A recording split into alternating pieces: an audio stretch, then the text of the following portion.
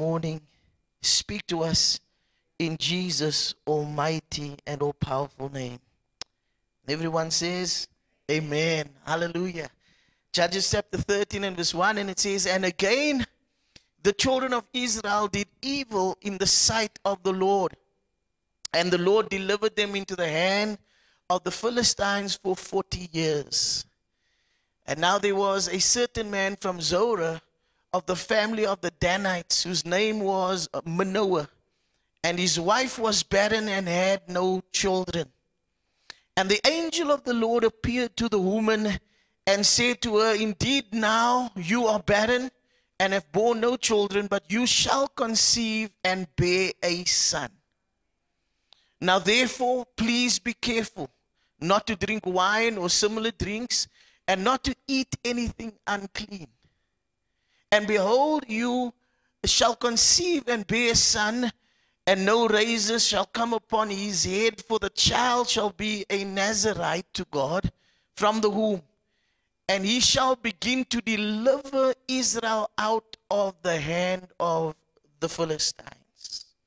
Judges chapter 16, just two scriptures, verses 28 to 30. It says, Then Samson called to the Lord, saying, O Lord God, remember me, I pray. Strengthen me, I pray, just this once, O God, that I may with one blow take vengeance over the Philistines for my 2 eyes. And Samson took hold of the 2 pillars which supported the temple and embraced himself against them, one on the right and the other on his left. Then Samson said, Let me die with the Philistines. And he pushed with all his might, and the temple fell on the lords and all the people who were there. So the dead that he killed at his death was more than he killed in his life. This morning I'd like to speak to you on a sermon that is entitled, The Challenge in the Middle. The Challenge in the Middle. Last week we spoke about don't stop halfway, or winners don't stop halfway. Amen. And I was thinking about so this is really a continuation of that sermon, but it's actually a sermon we're taking one step backward compared to where we were last week. Because last week we really ended strong. We said, you know what, we made a statement. We said it's not how you start, but how you finish. But how many of you know, if we want to end strong, if we want to finish strong, then we've got to learn how to manage the mess in the middle. We got to learn how to manage the challenges that comes in the middle of life. And one of the reasons many times that we don't finish something is because, or you don't finish a task, or you don't finish a project, is because distractions set in, challenges set in, things come your way, and we get distracted, and we allow the challenges, to knock us down, and then we don't finish strong. And so this morning we're going to really last week we looked at the journey of Elisha, and so this week we're going to look at the life of Samson. So we're going to do a quick case study on the life of Samson. Because the Bible tells us and shows us in Judges chapter 13, the word of God shows us that Samson had a very strong start to life. We'll go into it a little bit more now, but he had a very strong start to life. The Bible says right there at the beginning of his life, before he's even born, that an angel appears to his mother, and then later also to his father, to confirm that his mother, who was barren, would conceive a son, and that the son was destined for great things. So God would use him as a deliverer of his people. So Samson had a good start. He had a strong start. And then we see in Judges chapter 16, you don't need to put it on the screen right now, but we see that Samson also finished life strong. It says in verse 30, it says, So the dead that he killed in his death was more than he had killed in his life. So he started strong, and he finished strong. But if it was not for the grace of God, Samson's end could have been disastrous. Why? Because of the mess and the problems in the middle of his life. And so I realize that if we're going to finish strong in life, we've got to overcome the challenges in the middle. Hallelujah. And so I want to give you a few quick examples. Can I just remind you of what we spoke about last week? We started off with the story of Terah. Terah, we know, was Abram's father. The Bible says that God gave him a commission. God spoke to him, I believe, in Jesus' name. And God told him, I want you to take your children, your family out of the Chaldeans, and I want you to go to the promised land.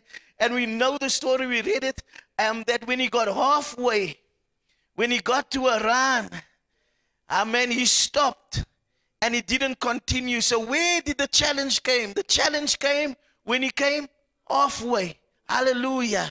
And so can I say it again this morning? You got to understand that life's challenges, many times it happens in the middle. If you don't believe me and you don't believe Terah, then maybe you'll believe Jesus and his disciples. One day Jesus, he tells his disciples, he says, he gives them a word. He says, we are going over to the other side. He says, we're going over. Man, he didn't say we're going under. He prophesies, he says, man, we're going over to the other side. He was so confident that when the Bible says when he got into the boat, he went down into the stern, he grabbed the pillow, he put his head down, and he went to sleep. And so as they launched out to go to the other side, the word of God tells us that when they came to the middle of the Sea of Galilee, there a storm came up. In the middle, the storm came up, and the Bible says that the disciples, man, they freaked out. They began to cry out in panic because they thought, listen, it's over. Now you must understand, if Peter and Andrew started panicking, the rest of them was probably quickly started panicking because Peter, man, and Andrew, they were commercial fishermen. They grew up around the Sea of Galilee. They knew the sea well.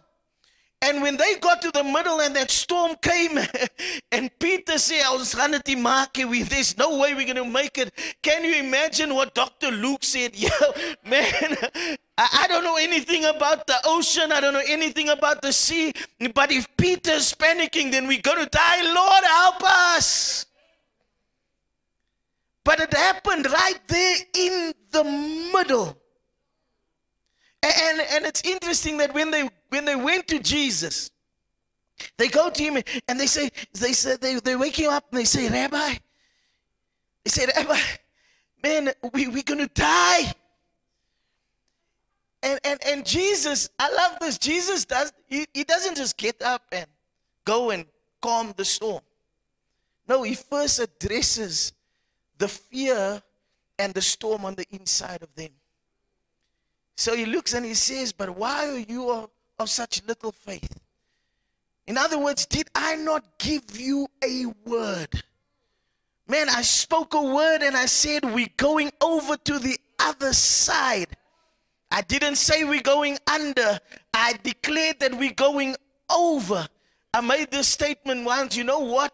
The children, what the disciples should have done was they should have grabbed a pillow and they should have put it down next to Jesus and put their arm around him and said, let's sleep. Because if this storm does not bother you, the storm does not need to bother me in Jesus' name. Yes, it came in the middle of our journey, but with Jesus in the boat, I can smile at the storm. I'm here to encourage someone this morning. The mess, the problems of life, the distractions comes in the middle. But I'm here to encourage you that God is with you in the middle of the storm. Amen. In the middle of the chaos, God is on your side. I love the scripture It's one that you know, but the word of God promises us that he will never leave us nor forsake us. There's not a moment in life that God is not on your side. There's not a moment in life that God will forsake you, that God will walk away from you. Doesn't matter how difficult life is, doesn't matter what the enemy throws at you, it doesn't matter how strong the storm is, God is on your side. Hallelujah. And when the challenge comes in the middle of life, he says, I won't leave you. I know you started strong, but you will finish strong in Jesus' name. Hallelujah. Hallelujah. Hallelujah. Hallelujah. And so they made it over to the other side. They made it over. Because I know as far as Jesus was concerned, the matter was settled. As far as Jesus was concerned, the word has been spoken. But we find in the story really that the enemy challenged the word. And Pastor Sharman usually speaks on this very well. He teaches on this, and I want to encourage you this morning. We've got to understand something. The word, the seed that has been released in your life, even the prophetic seed and prophetic words that has been released over your life will be tested. The Bible says unless a seed dies, it will never give birth. And so the enemy will test the word of God in your life. The enemy will test your commitment. The enemy will test your sacrifice. And how does he do it?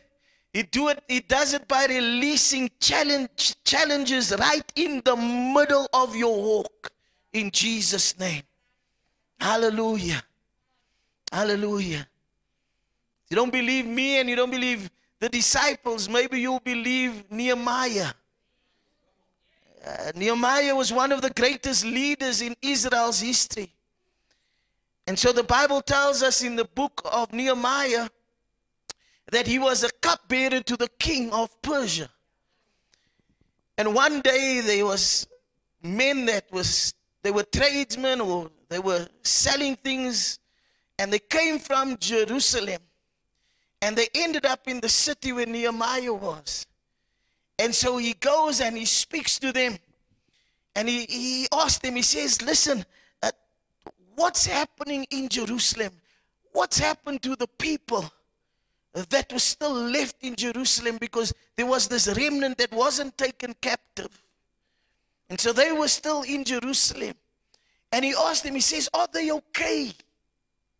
And the report wasn't good, because the gentleman said, he says, listen, man, they're not okay. The city is still run down. The walls are still, man, it's still down. In other words, man, the enemy has got free access into the city. The enemy comes and goes like they want to. Our people are not safe. Our children are not safe because the walls are still laying down. The walls are still in ruin. And so God places a burden, a concern on Nehemiah.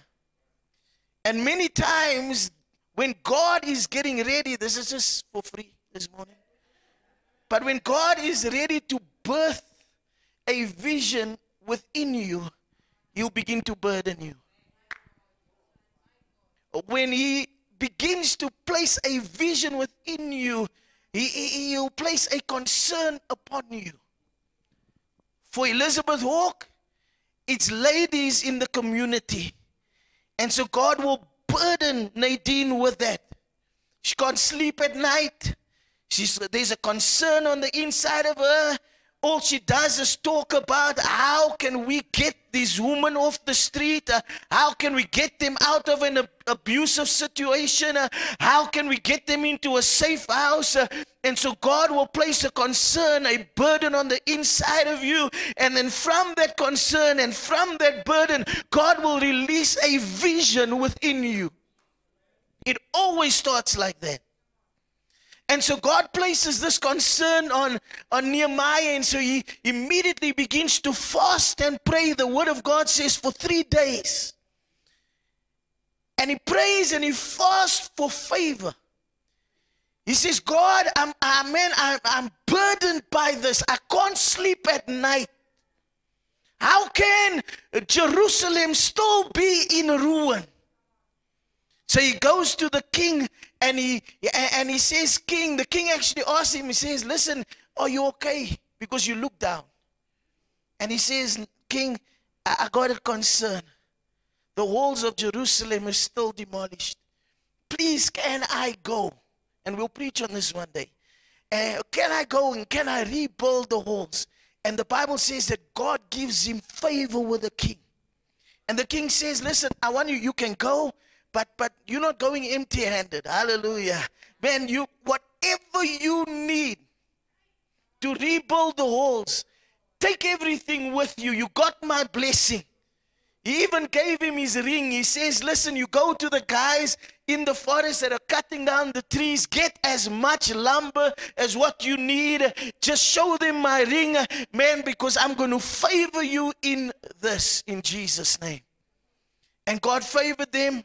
He ended up going to Jerusalem. When he got to Jerusalem, he got all the people together. And so he shared his vision with them. And the people got excited. And the Bible says that immediately they started building. They didn't wait. They said, no, we're in this. In Jesus' name, we are going to rebuild these walls. We're going to rebuild these walls. But I want you to see this. Can you put it on the screen for me? Nehemiah chapter 4 and verse 6 to 9. Let's just see this. It says, so they built the walls. I don't want to be wild this morning. I want to teach. In Jesus' name. And so they built the walls, and the entire wall was joined together up until what? Which height? Up until half its height. For the people had a mind to work. Look at what happens. Verse 7. Now it happened when Sanballat, Tobias, the Arab, the Ammonite, and the Ashdodites heard that the walls of Jerusalem, these are the enemies of the children of Israel at the time, was being restored, and the gaps were being closed, that they became angry. The walls was built halfway. When they started building the walls, the enemy just laughed. Because how many of you know the enemy knows the stats? We spoke about it last week, and what is the stats? There's not many people that finish. There's a lot of people that start things, but they don't finish things. And so when they started building, the enemy left them alone. The enemy must have thought, you know what? It's okay. There was others that tried to rebuild the walls, but the project was too big for them, and they just gave up in the middle of the mess. They gave up because it was just too hard for them. You need to understand something. The enemy is not worried when you start to pray. He's not worried when you start a prayer life.